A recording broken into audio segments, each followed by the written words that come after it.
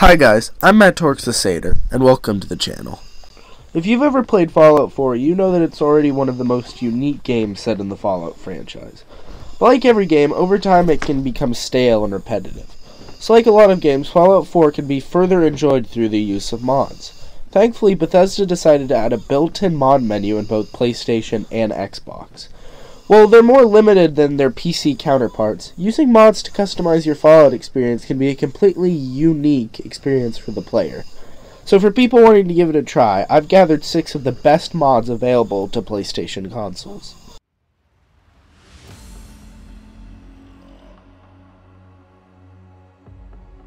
So coming in at number 1, we have the Quick Start mod by LBGSHI. This mod fixes one of my least favorite aspects of Fallout 4, which is the incredibly long and unskippable intro sequence, and instead gives the player the option to completely bypass that section of the game, starting it right out when the sole survivor gets out of Vault 11.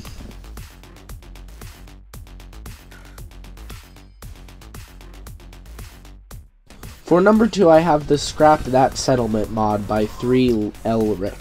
One of the biggest problems I experience when attempting settlement building is just how ugly some of the trash, bushes, and even corpses spread across your settlements can look.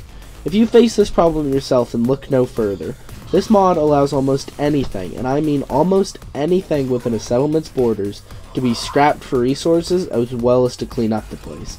This feature comes in super handy for flattening ground or opening up spaces for your settlements, and is a great download for anybody who finds themselves building settlements frequently.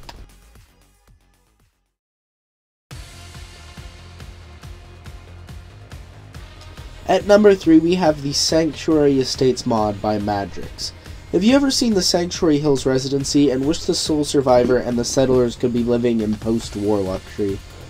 Well, this mod trades the broken down houses and rusting cars found in the base game, and trades them for futuristic homes and beautiful sights.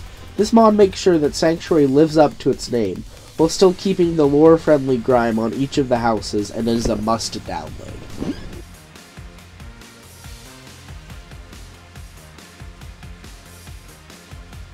For number 4, we have the Cheat Room by Braden M1.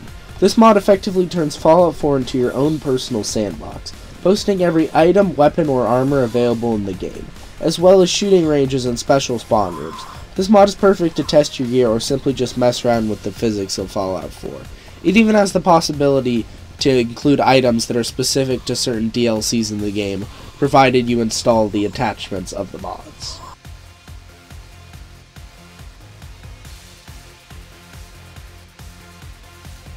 Coming in at number 5, I have the Nordic Research Facility by Vitaplex. This mod does something special in Fallout mods and adds an entirely new dungeon into the game. Found in the ruins of an old office building near Cambridge Labs, the Nordic Research Facility boasts its own dungeon mechanics and lore surrounding the building. As the sole survivor, you'll get to uncover the secrets hidden within the facility while fighting the dangers within.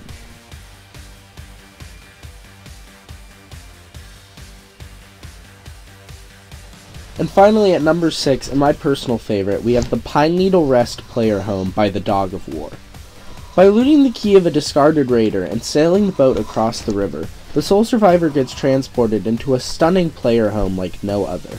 This house comes equipped with all the storage you could ever want, customization of a floor and paint options, and unique and special lore. Solve the mystery of Pine Needle Rest as you restore the power to the estate and cover all that it has to offer.